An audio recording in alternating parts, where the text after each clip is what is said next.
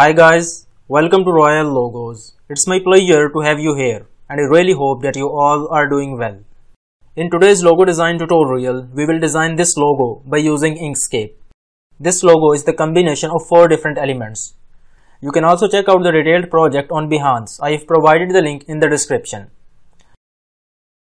Now, without wasting any time, let's continue with the design process in Inkscape. So first of all, if your Inkscape view isn't appearing like this, then go to View and select it to Custom. Again go to View, go to Show and Hide and make sure that all of these options must be turned on. Then go to File, select the Document Properties, select the Display Unit to Pixels and Custom Units to also Pixels. Then set the width of your page to 1920 and height to 1080 pixels and simply select this cross icon. Now the presence of 2 menus is very important for almost each and every project.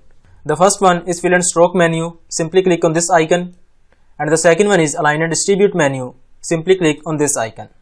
And both of these menus are appearing on the right side of your screen. Then click on this icon which says Zoom to fit page in Windows. Now first of all select the circle tool, and to draw a perfect circle, simply hold down the Control key, then hold down your left mouse button and drag your mouse cursor like this. Now it doesn't need the fill, so we will cancel it by clicking on this cross icon and assign it some stroke color, or you can say a boundary color, by holding down the shift key and clicking on this black color. Then select the selection tool, and here we have the option for the width and the height. Before applying any value, simply click on this lock icon. Then set the value of height to 600 pixels and press enter. Then right click on the circle and select duplicate, and this time select the value of height to 450 pixels and press enter. Then select both of these shapes, go to Align and Distribute menu, from the relative to select page, then select center on vertical axis and also center on horizontal axis. Then deselect the shapes by clicking on the white area. Then select this smaller circle and apply it some different color to differentiate between the parts. Then hold down the shift key and click on this green color. Then select the rectangle tool, and now we want to draw a rectangle from this quadrant to this quadrant. For this purpose, we have to turn on the snapping options. So click on this icon, enable snapping, then click on this one, snap nodes, path and handles. Now we will turn on the rectangle corners and also quadrant points. Then hold down your left mouse button at this quadrant and drag it towards this one. Now simply select the selection tool, hold down the shift key and click once on this green circle, go to path and select union.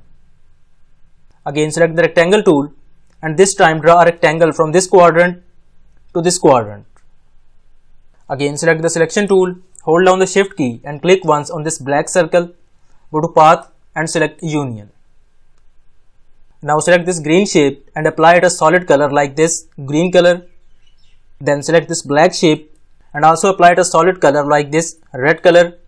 Then select both of these parts, go to path and select difference. Now it doesn't need the stroke color, so we will cancel it by holding down the shift key and clicking on this cross icon. Now select the circle tool, hold down the Control key and draw a random circle like this. Then select the selection tool, and here we have the option for the width and the height. Simply select the value of height to 170 pixels and press enter. Then hold down the shift key, click once on this part, and in the Align and Distribute menu, from the relative to select last selected, then click on this icon, center on vertical axis and also center on horizontal axis. Now simply deselect both of these parts by clicking on the white area, then select this shape and simply apply this orange color. And now we want to rotate this orange shape at 45 degrees in the clockwise direction. So go to Object and select Transform. In the Transform menu, simply go to Rotate, select the value of angle to 45 degrees and simply click on this icon which says Rotate in the clockwise direction. Then select Apply. Now let's continue with the wings design. So select the rectangle tool and draw a random rectangle. We doesn't need the stroke, so we will cancel it by holding down the shift key and clicking on this cross icon. Then simply select the selection tool, deselect on this lock icon, then set the value of width to 310 pixels and height to 80 pixels and press enter. Then right click, select duplicate and drag the duplicated copy at this corner and simply apply this blue color so that we can easily differentiate between the parts. For this blue rectangle, simply apply the value of 5 to 50 pixels and press enter. Now select this orange rectangle, right click, select duplicate and drag the duplicated copy at this corner and set the value to 180 pixels and press enter.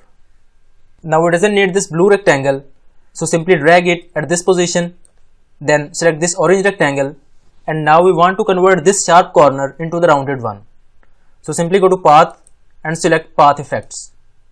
Click on this small plus icon and select the path effects of corners.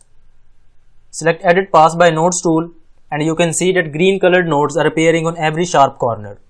Simply hold down your left mouse button at this green node and drag it like this. Once you are done, simply go to path and select object to path. Also for this part, click on this plus icon, then select the path effects of corners and drag this green node at this corner. Then simply go to path and select object to path. Then select the selection tool, select both of these shapes, go to path and select union. Hold down the shift key and click once at this red circle, then go to align and distribute menu. From the relative to select last selected and click on this icon which says align top edges. Then deselect the shapes by clicking on the white area. Again select this shape, hold down the shift key and this time select this body. Again in the align and distribute menu, click on this icon which says align your object to the right of the anchor. And once you are done, simply deselect the parts by clicking on the white area. Select this shape, right click, select duplicate. Hold down the control key and drag your duplicated copy in a straight line. Then click on this icon, flip selected objects horizontally. Again hold down the shift key and click once on this shape. And now from the align and distribute menu, select on this icon which says align object to the left corner of the anchor. Now deselect the parts by clicking on the white area. Press Z on the keyboard and zoom in this area. Now we simply want to remove these gaps. Simply select the edit pass by nodes tool, click once at the wings, then select all of these left side nodes, hold down your control key and drag them like this. Then simply select zoom to fit page in Windows.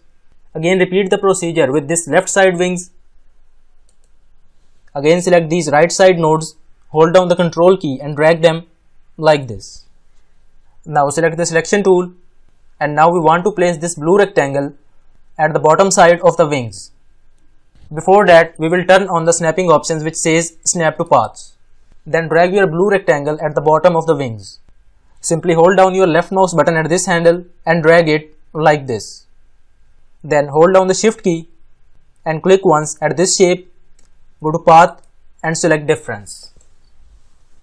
Then select edit pass by nodes tool and simply hold down your left mouse button at this node and drag it towards this one. And click on this icon which says zoom to fit selection in Windows. Now select these two nodes and press delete. Now select the selection tool, simply deselect the parts by clicking on the white area and now select all of these parts by pressing Ctrl plus A. Then go to fill and stroke menu and reduce the value of opacity to 50% and press enter. Again deselect the parts by clicking on the white area. Simply select this middle circle, right click and select duplicate. And simply apply a different color to the duplicated copy, like this blue color. Now hold down the Ctrl and Shift key and also hold down your left mouse button at this handle and drag it towards this quadrant like this. Now simply hold down the Shift key, select this shape, go to path and select difference.